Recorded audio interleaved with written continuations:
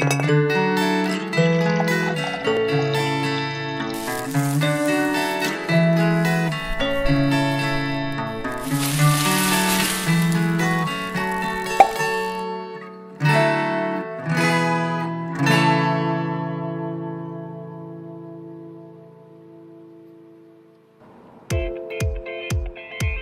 the middle of July and things are starting to heat up on the main line in the Philly burbs.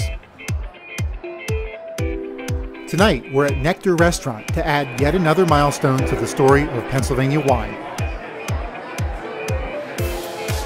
At this point, I've done several videos about the state of Pennsylvania and wines from the East Coast of the United States, and that's for good reason. We're starting to make wines that are undeniably good. So can the wines from my home state of Pennsylvania compete on a larger scale? That's what we're here to find out tonight. We're going to be putting up some of our best against comparable wines from the state of California. I give you the judgment of Pennsylvania. Tonight's event was inspired by the infamous Judgment of Paris in 1976. In the original judgment, underdog California went up against the French giants and claimed their place in history. In that spirit, Pennsylvania will go head-to-head with California. The biggest challenge is to separate the past from the present, and also for people to be open-minded, because there are some bad wines, and we're bad wines, but the reality is, there are bad wines in California. And the challenge is people tend to prejudge because it's from Pennsylvania or from the Mid-Atlantic, and so I think that I would love to blindfold people. There's not a chance they could see labels or anything else and then really say, do you like it or not like it? That's really the most important part.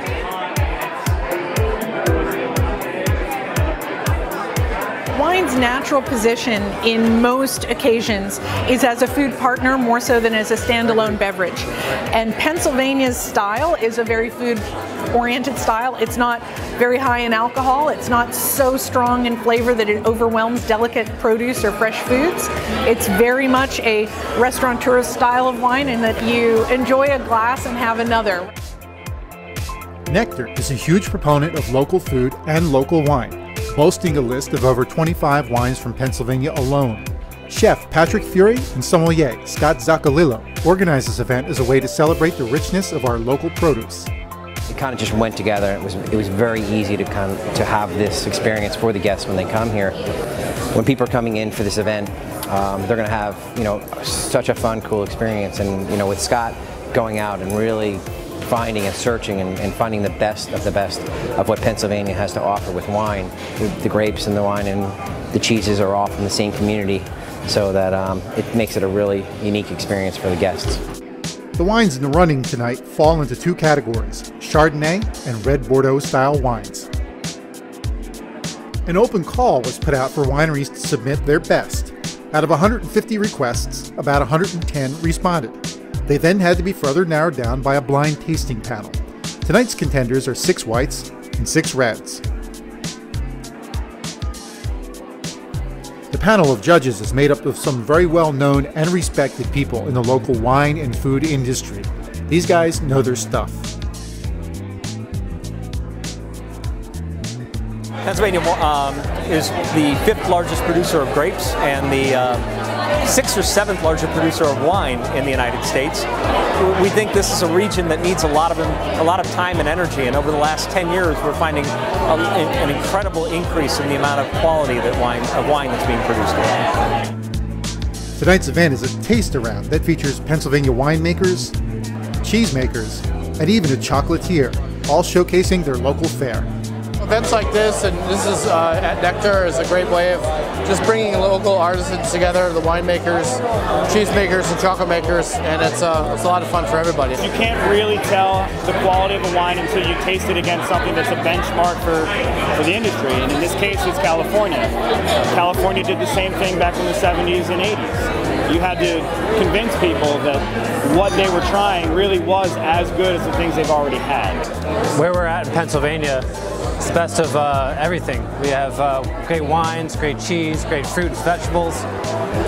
Pretty much everything that you could possibly think of is within an hour of this area. And this is an amazing event, actually. I hope they continue to do this year in, year out. Patrick Fury here at Nectar is a big proponent of local food and a friend of our farm. And it's nice to pair with the winemakers who share these values. The wine keeps flowing and the results are being tallied. We're all excited to hear what the final decision is. Pennsylvania winemakers are not trying to emulate California, they're not trying to emulate France or Germany or New York, they're trying to create an identity of their own. You don't need to go across the country or across the ocean to find good wine. You can actually visit the winery, you can see the grapes in your own backyard, and they're good. Out of 8 possible awards, Pennsylvania took 4 in total. Penns Woods Winery took 2 of those awards, including a gold medal for their Chardonnay Reserve and an honorable mention for their Cabernet Sauvignon. An even split between Pennsylvania and California is a pretty good start, but tonight's event accomplished something even more. The goal of the night was to open people's minds to trying something new, to not get stuck into the same rut of I only like California wines, I only like Oregon wines, I only like French wines, and I think we did that. I think we accomplished that and opened some opinions up to trying local wines, and supporting local businesses. A few wineries winning an award tonight, a few wineries getting recognition helps the rest of them because people are going to open their eyes to, you know, Pennsylvania wine's pretty good. I think we're ready to play ball with the big boys. Well, that was a great success both for Nectar and for Pennsylvania wines in general tonight. I think that the state of Pennsylvania is starting to show the rest of the country and maybe eventually the world that they're making wines that are noteworthy and worth checking out. Thanks for joining me here on Wine Living, as always, and check back later for more wine adventures.